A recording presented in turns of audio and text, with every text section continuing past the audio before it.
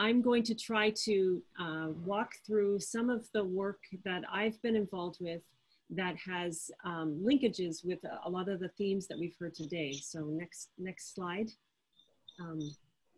And I will skip this because I think that the conference has really brought out this concept of agroecology and linked it to agroforestry, but just a reminder that it's both a science and a set of practices, but also this broader social movement to address questions of political and control over the food system. And our report that Fergus and I worked on brought out these 13 principles that we think are really crucial for ensuring the movement towards an equitable, resilient, and sustainable food system. And I see that these principles have been discussed in a number of different presentations throughout the conference. So I'm going to try to highlight some of the ways in which the work that we've done in Malawi addresses these different principles, and then talk about some of the presentations today and some of the different themes that are coming out in the presentations today in terms of transformations of food systems. So next slide. So I'm going to draw briefly on research that I've been involved in. I've been working with colleagues in Malawi for over 20 years. I'm just going to highlight one research project as an example of some of the things that we've been finding are important to pay attention to if you're trying to move from a kind of field scale in addressing ecosystem services to a broader scale of ensuring that you have social, nutritional benefits, and you're thinking about equity as well as the broader food system. And so this project worked with 400 households that were selected based on high levels of food insecurity, working in 20 different villages.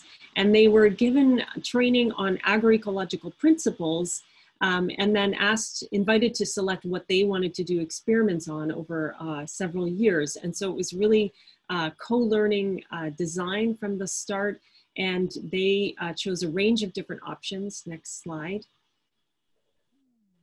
And some of those options included agroforestry, but it also included intercropping legumes, the application of manure to their fields, crop diversification, and livelihood diversification. And some of these are themes that you can see in agroecological principles, things like enhancing biodiversity, ensuring soil health, and ensuring economic diversification for farming communities. Next slide.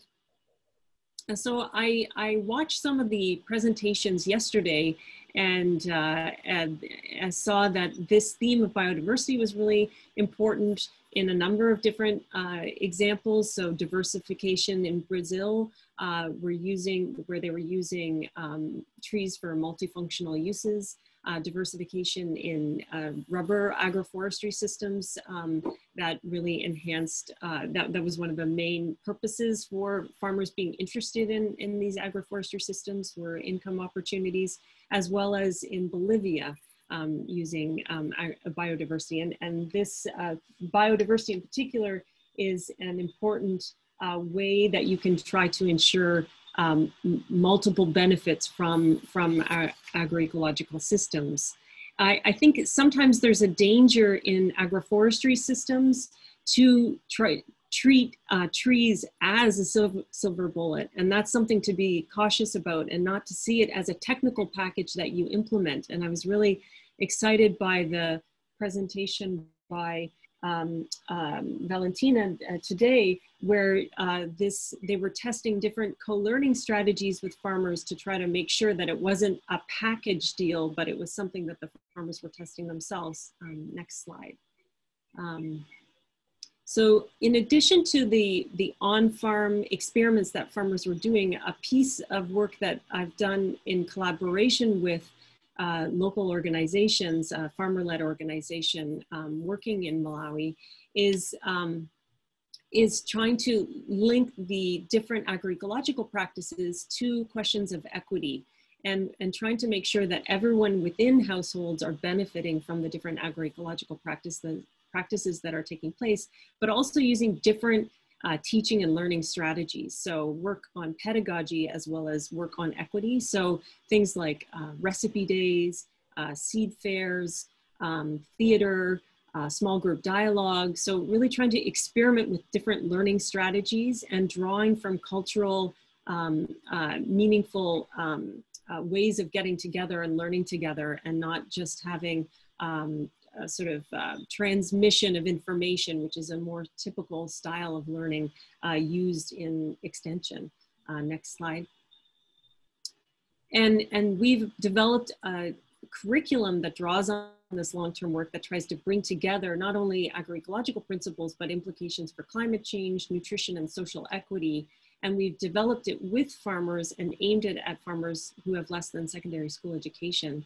And so the pedagogical piece is really an important dimension of trying to ensure transforming the food system. So not just having a set of practices, but really having ways of learning and sharing those practices that are co-learning together and are trying to address questions of equity in terms of who has access to this knowledge and who's able to implement it. Next slide. So in this 4-year project, we were able to show significant improvements in food security and in dietary diversity for households. Next slide. Importantly, this theme of economic diversification was brought out by a number of presenters in the asynchronous presentations. Different ways that agroforestry systems can provide income diversification. In Vietnam, there were examples given in Indonesia and in China. It was also highlighted today with the Indonesia green growth presentation. And in the bamboo example, the very first presentation that we heard. Next slide.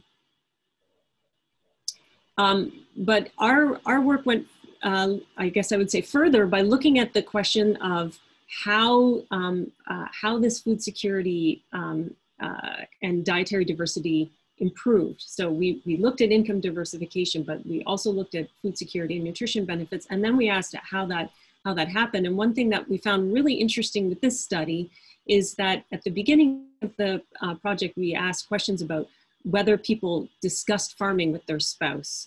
And only 10% of households reported discussing farming with their spouse. That was a very interesting number because women and men both do the agricultural work in farms in Malawi.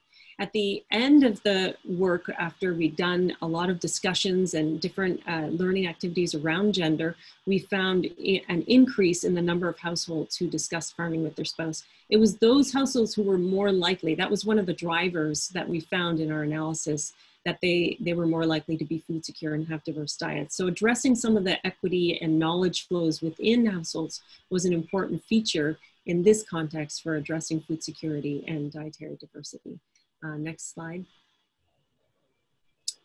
And we've done larger scale work, working with 6,000 farmers in northern and central Malawi.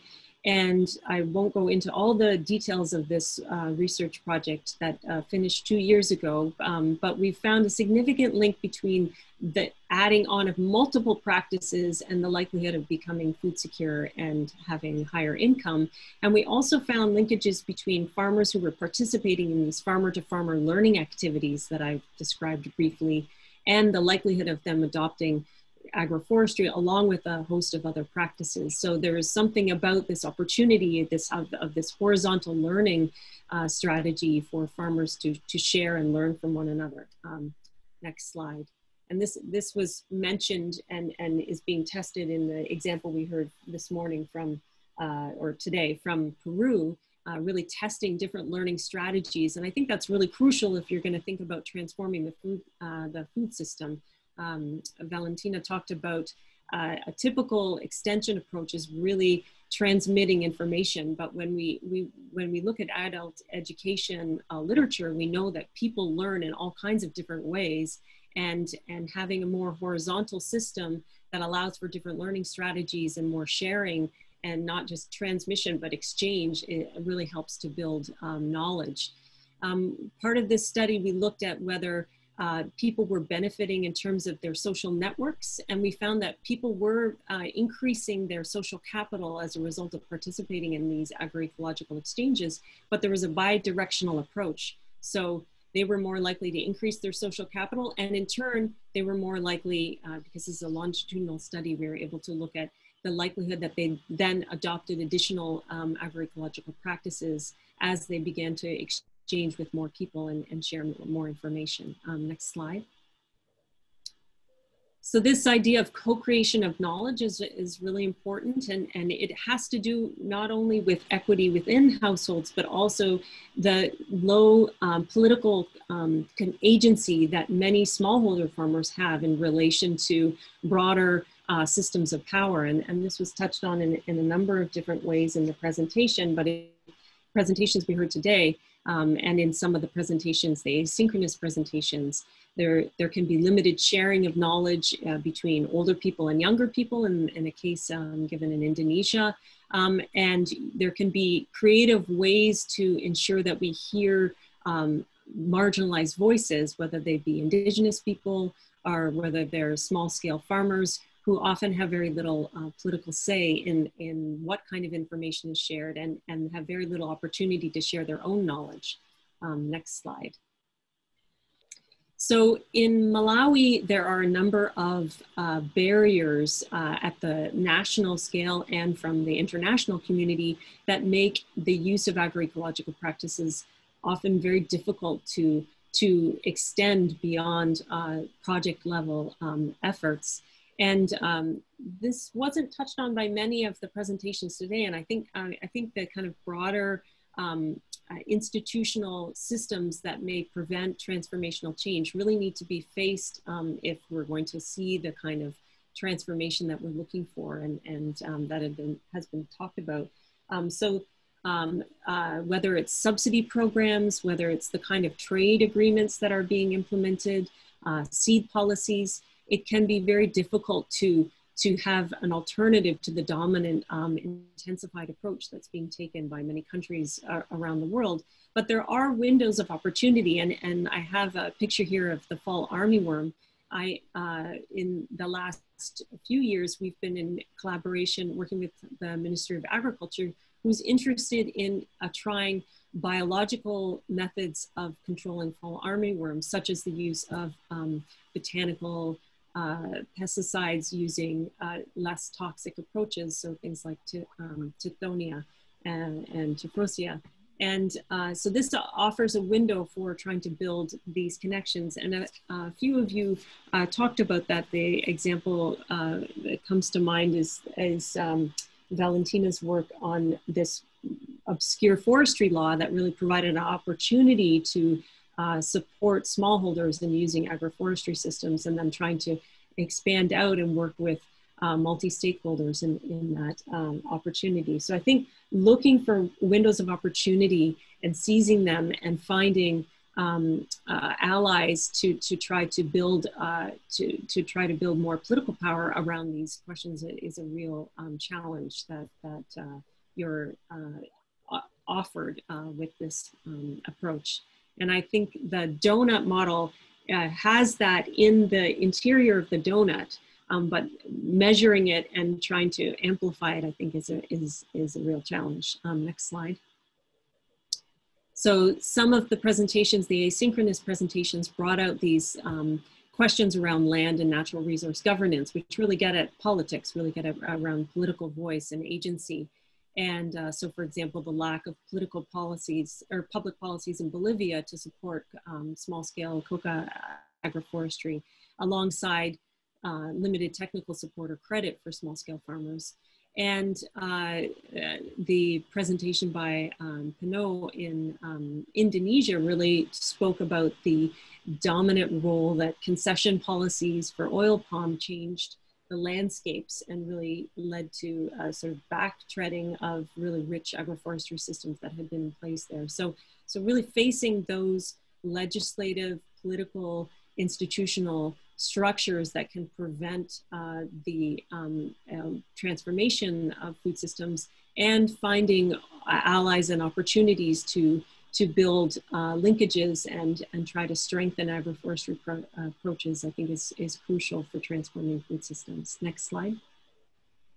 So just in conclusion, from our own work in Malawi, we found that attention to participatory learning methods is really important, and really having direct attention paid to questions of equity and power at multiple scales, be it the household scale, community scale, and between farmers and government and farmers and scientists is really important.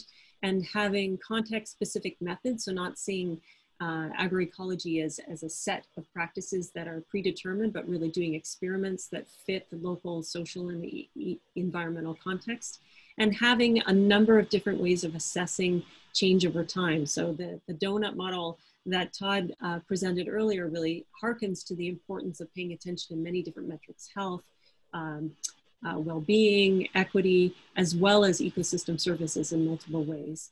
And so having this holistic approach that really takes into account the multiple ways that changing our food system can impact different aspects of that system. So with that, I offer it up to questions if there's time. Well, thank you very much, Rachel. I think you've said it all. And we've only got 2 minutes left, so I'm not going to attempt, but I think there's an awful lot in what you said. And I really love that last slide that I think gives a very clear message in terms of the ways that we need to work if our work is going to be transformational by addressing those sort of 3 key aspects, all of which have featured quite a lot throughout the conference, not only in the sessions in stream 3, but also in many of the other streams. So we are, moving in the right direction, even if we've still got quite a long way to go in really pulling things together. And I think part of that is trying to work across projects. We tend to live in a projectized world, and actually we need to be far more integrated in what we do. And so trying to make sure that we operate in the space between each of the individual initiatives we do in order to deliver on those ambitions, I think is going to be really important going forwards. I'd like to thank Rachel for stepping in and doing a wonderful job. It was fantastic that you were so inclusive, Rachel, of all the asynchronous presentations as well as the what's being presented live. Thank you very much for that. Thank you, Fabio, Federica, and the huge team of people behind you who we never get to see, who make all of this possible. And to all of the presenters today, you've really kept us gripped despite 1 or 2 technical hitches here and there.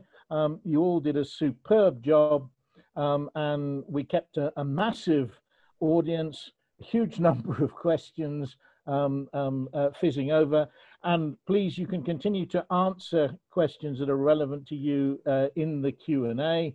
And remember, the murals are live. Vincent, do you have anything to say before we close? You have to say it in a matter of seconds.